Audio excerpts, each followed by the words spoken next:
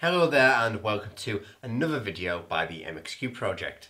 So today's video is about running a Linux Ubuntu or Debian on the Amlogic S905 MXQPRO.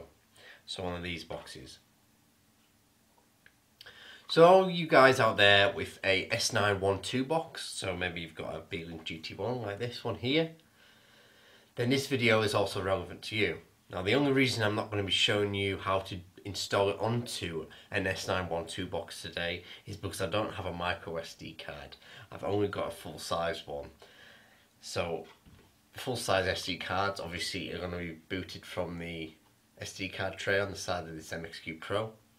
The GT1 has a micro SD card slot, so I can't actually use it. Or I do have one actually, but it's not quite fast enough to actually run Linux properly.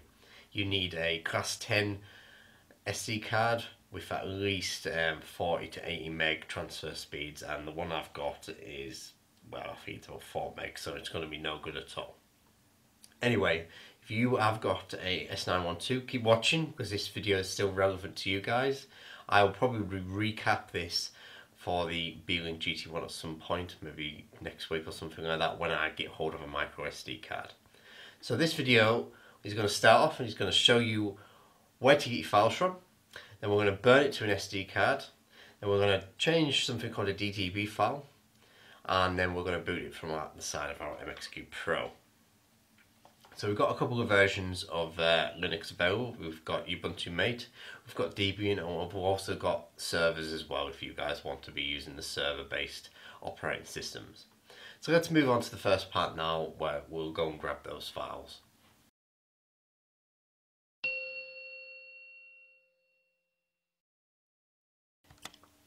Okay, let's go and grab those files. So let's go to Yandisk, and that's where Balbs150, the developer behind this, stores all his files for the S905, S912, etc., Debian and Ubuntu. So go to this link here, I'll leave a link in the description of course, and you can download Debian Jessie. There's a server or there's a desktop. You can also get Ubuntu Xenial Mate, again server as well, so whichever you want to decide to get. You can also find out lots more about this development by going over to freaktab. You can also go to Armbian and etc. There's also more information probably here as well. Maybe I miss out certain parts, maybe for certain boxes, etc. Like for example, you can install to EMC, there. So you also need Win32 Disk Imager as well. You can get that from us. Again, I'll leave the links in the description. That's just to literally write the operating system to an SD card.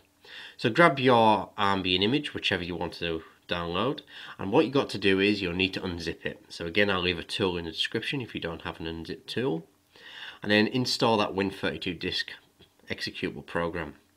Now's a good time to insert your SD card into your computer, ready to go, and then you can select it just as shown under device.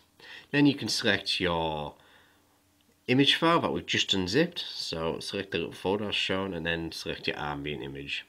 So there's that my Armbian image just there, and then click open and then click write and confirm. This may take a while, so just leave it alone for a couple of minutes. So once it's finished, you need to open up that SD card as shown. So we need to go into this SD card and we need to change something called a DTB file. Well, we need to actually put a DTB file into this root folder here. So at the bottom you'll see a bunch of folders called DTB. Go into there, and for the MXQPRO we need this folder here, file even. So we need this file, so we need to right and click, copy and paste it into here with all the other files just here. Then we need to rename that file to dtb.img. Now, you guys with a S912, you probably be seen in there that was a file for a GT1, and you guys can go straight ahead. I'll probably recap it again at some point.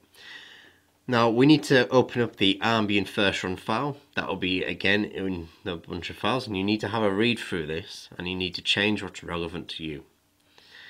Now, you don't need to change it if you don't want to. It's just the file for the first run, so it governs things like Wi-Fi and stuff like that. Have a read through it and change what you need to change, and then we can move on to the next part where I'll show you how to boot it from your MXQPRO or whichever device. Now, those DTB files that we've just moved over, I can't guarantee that they're going to work, but it is a case of just trying individually each one until you've got one that works properly for you. So hopefully you've got to this menu. So this is the initial boot script for Armbian Ubuntu Mate. Now, if you can't get to this, if your box just doesn't want to do it, then you're going to have to change your DTB files. Now, that previous section of the video where we went through the DTB files, you would have seen me go into that folder that's named dtb_3.14, I think it was. So 3.14 is just referring to the kernel. Don't bog yourself down with that. Just ignore that bit. But you would have noticed 3 folders there. So there's 3 folders, and I've messed up a little bit. I forgot that the DTB file that I need isn't in that folder. So the one I've shown that I've used, I don't use.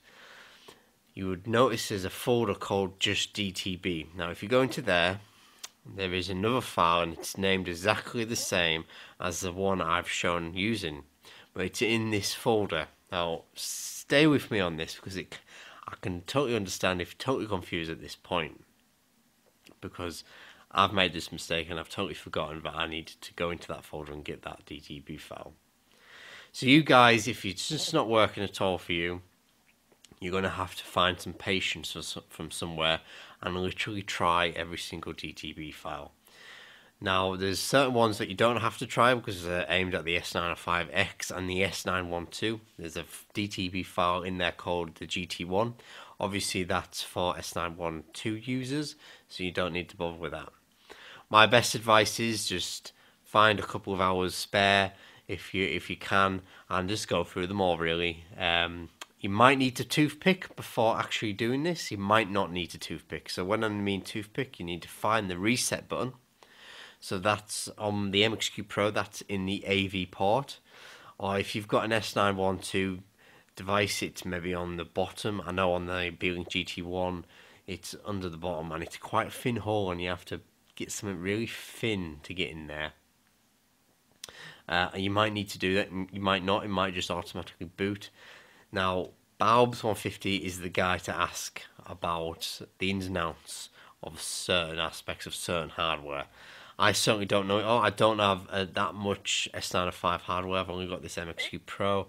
I've only got a Beelink GT1 S912, so they're the only hardware I've got to test this on, really. So you might come across all sorts of different challenges when you're trying to boot this.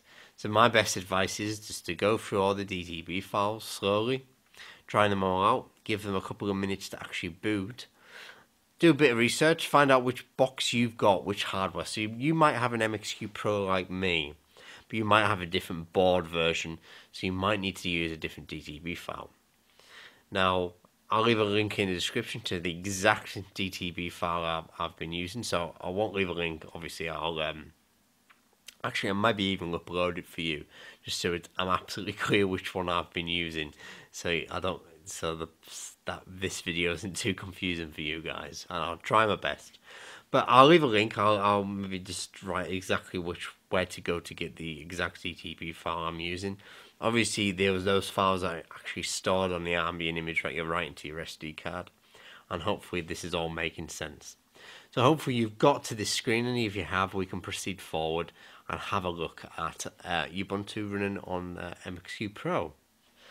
Right, so the next part of this process is we need to log in. Now ignore this, me making a mess on the screen. So the login, standard login for Linux is root, and the password is just 1234. Now it'll ask you again for that current Linux password, Unix password even, so type again 1234 and then type in a new password. So make sure you make a note of this because you're going to be using this for the system. There we go. So it's going to ask you for your phone name, so I'll just type in Matt. It'll do a few more copying of the files. Then it'll ask you for that password again that you've just made up just before. And then retype it again. and then it'll just ask you a bit of information. I'm not too interested in that. Then it'll ask you, is the information correct? And you just type Y for yes. And then the system will start configuring itself. Just give it a few more seconds. Now it says it's starting desktop environment. So welcome to the Ubuntu Mate desktop running on the MXQPRO. Now I've connected an Ethernet cable in. I'm not bothering with Wi-Fi just at the moment. It might work on yours. I think it will depend purely on what Wi-Fi chipset you've got installed on your box. Now let's have a look. Let's have a play around, and I'll show you how good it is.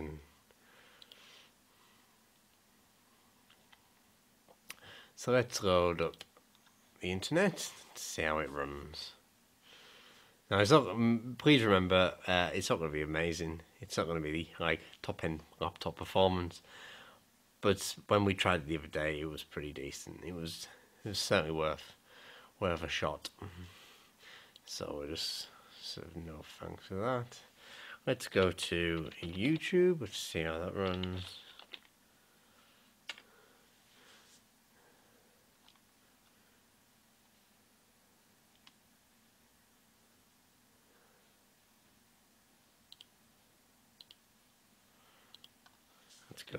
Let's go to my channel, MXQ project.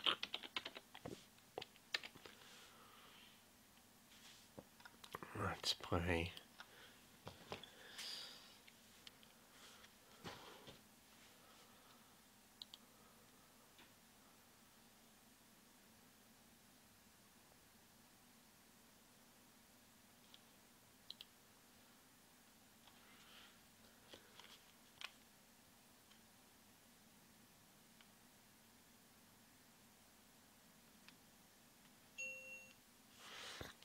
Now I've put my TV on mute so it doesn't interfere with the sound, but it definitely works. The sound's running through my TV just fine.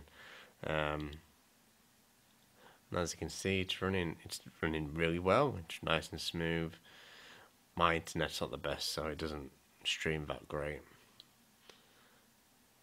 But yeah, I think the performance of the S905 over, say, the S805, we've done a video of that just the other day actually, which is just here, just shown.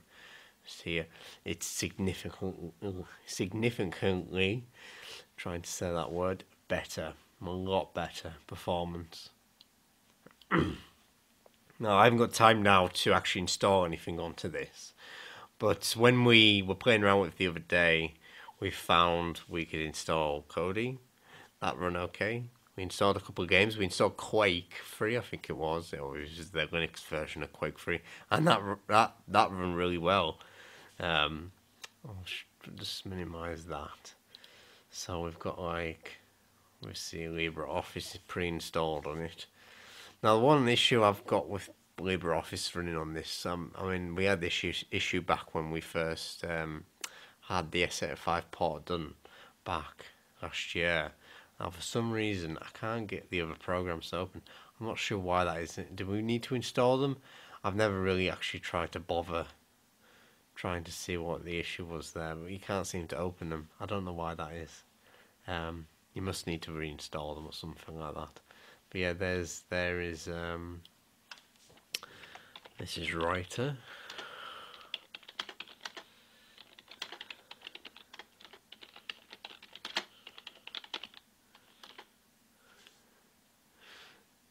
Yeah, you can just obviously save it and stuff like that, and very good. Don't save that. These are some test MP4s.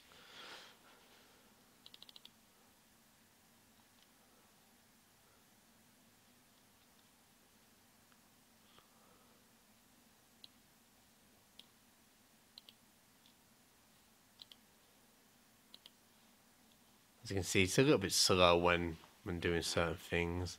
I think it's probably because the internet's open.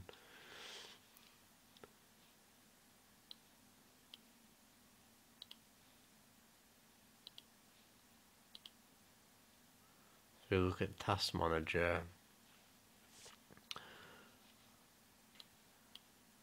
it's used a lot of the RAM. CPU's alright. High RAM usage. I think that'll be down to running YouTube at the same time. These are just been a pest. Probably just need restarted. I imagine. Shut them down. Try and shut these down.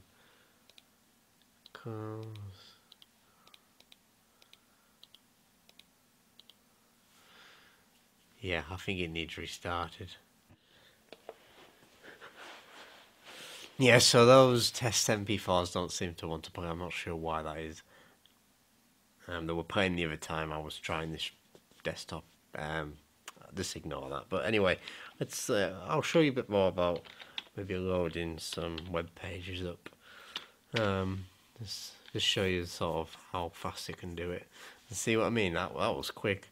That was really impressive. That was. I mean, the S905. It's almost there, but it's not quite as fast at loading up certain things. Obviously, you don't want to be pushing it too hard. So like eBay.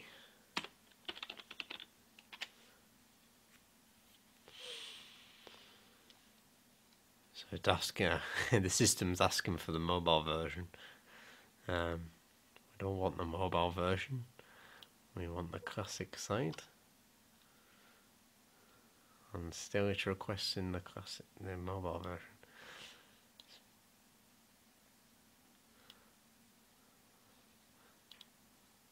See, it's redirecting me to the mobile. No, ignore that. So hopefully, yeah. So hopefully that's giving you an idea of what to expect from it.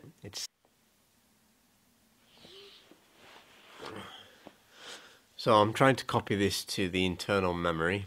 The command is sudo space /root/install.sh, and then it asks you to confirm it, and then it says yes.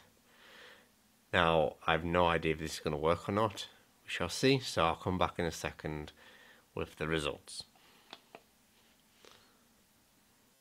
So I copied the operating system to the internal storage on the MXQ. I don't really recommend doing that because you've not got a lot of storage on the MXQPRO. I mean, you've only got 8 gig. The operating system takes up, well, more than half of that. So, but I'd probably just say it's about the same performance, really. I was running it on an SD card. I mean, if you've got a really fast SD card, you could probably outperform the actual onboard storage. So, you know, it's I think putting it onto internal storage isn't really the best way forward. But you know, it's personal preference, isn't it? Still can't get those test MP4. Oh, here we go. There we go. It's working now.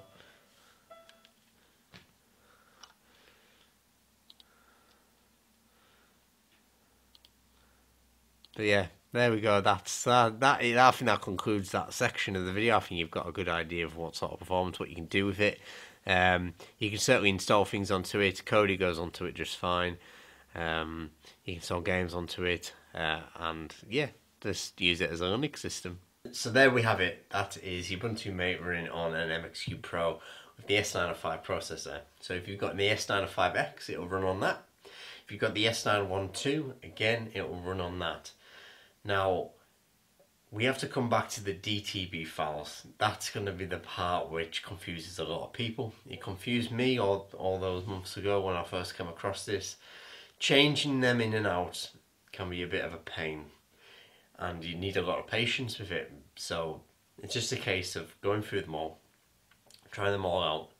Maybe look on the freaktab forum, see what people have said about certain pieces of hardware. Maybe take your box apart, get more of an idea what board type it is, and someone out there might be able to just answer straight away. You need that DTB file and it'll work just fine. Now, I can't guarantee that those files will work. Remember, there's so much hardware out there built by Chinese manufacturers, and there's no guarantee that browsers came across the right board file for you, that device tree. So that's just the way it is. That's just the way open source development is for these sort of devices. So all credit from this video on all the development around this goes to Barbs150. He's done an amazing job when it comes to this. He's released quite a few versions since last year, and each one has just been better and better and better. So if you're watching this, Barbs, or if someone knows Barbs, thank you very much. It's brilliant, it really is. So all credit goes to you.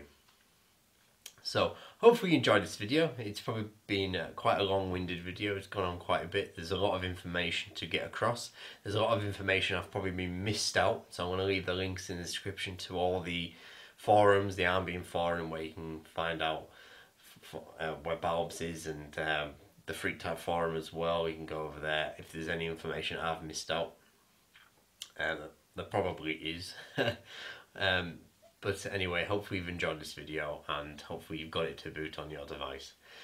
We've got the MXQProject.com website, so that's getting updated all the time with all the new developments and stuff like that. I'll be uploading this video to that website as well. We've got the forum, the MXQ Project forum. We've also got the Facebook group as well. It's quite a big community, lots of really knowledgeable people over there. So MXQ Project, I'll leave all the links in the description. So thanks for watching, guys, and the next video will be the S912 running this. Hopefully I can get hold of a micro SD card to actually show you if there's any performance increases with that processor. And yeah, so thanks for watching, guys, and we shall see you on the next one.